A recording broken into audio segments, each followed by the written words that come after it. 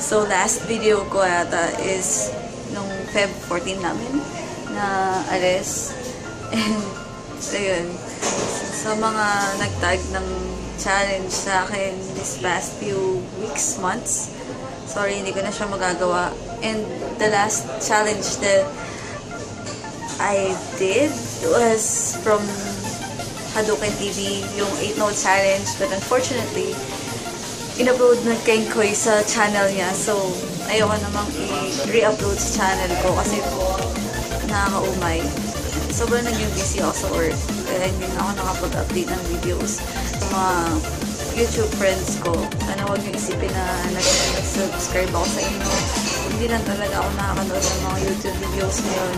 Sobrang busy, sobrang depressed, sobrang walang gana. Ayun, walang gana. Sobrang sorry, guys. Gusto kong mag-thank you kay na Ate Jen, Syempre Jen, kina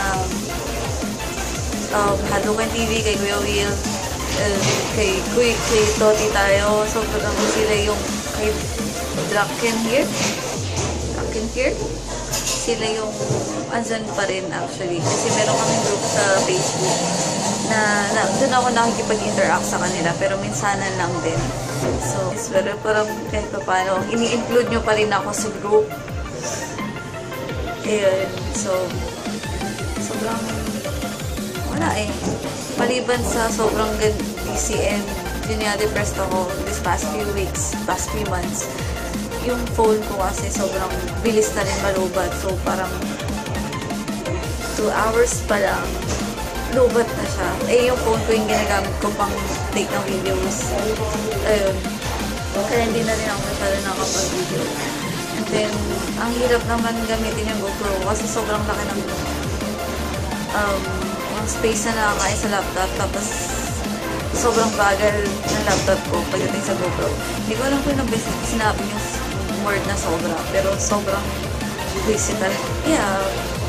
And another reason why I stopped uploading videos in YouTube kasi ang dami kong naririnig sa mga tao na parang pag narinig nila yung term na vlog, sabihin nila mukhang tanga, mukhang gago, nakikipag-usap sa phone, sa camera, wala namang kwenta yung mga pinag-video. Nakalimutan ko na yung totoong purpose ko kung bakit ako nag-vlog. Actually, yung totoong purpose ko bakit ako nag-vlog, ever since nung bata pa kami, ganito na kami. Nakita namin kasi mga home videos namin nung bata pa kami. And then, naisip ko, bakit hindi namin ituloy? Kasi, at the end of the day naman, hindi naman yung mga viewers yung matutuwa eh. At the end of the day, ang matutuwa nun, yung kami din, pamilya, pag napapanood namin yung mga past memories, past events, nakakatuwa kasi siya. Kaya, ayun, yun yung nakalimutan ko talaga, yun yung reason na yun. Sobrang nakain ako ng pagiging down sa mga negative comments ng mga tao sa paligid ko. Ayun lang. So, babalik ako sa vlogging. Kahit walang kwenta, it's for the memories. Though I'm really thankful sa mga viewers and subscribers ko. Sobrang thank you for watching my videos. And yun lang guys. This is a very short video. Just a quick update lang actually. So wala naman kasing masyadong ganap sa buhay ko ngayon. Hindi ako naglalabas. Yun nga yung huli kong labas is last February 14 na ang sabi pa ni kay Toti tayo nilaman na ako ng pag-ibig.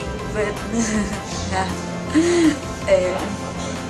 Thank you so much for watching, subscribing, and everything. Sobrang na-appreciate ko. And see you normal sa my next video.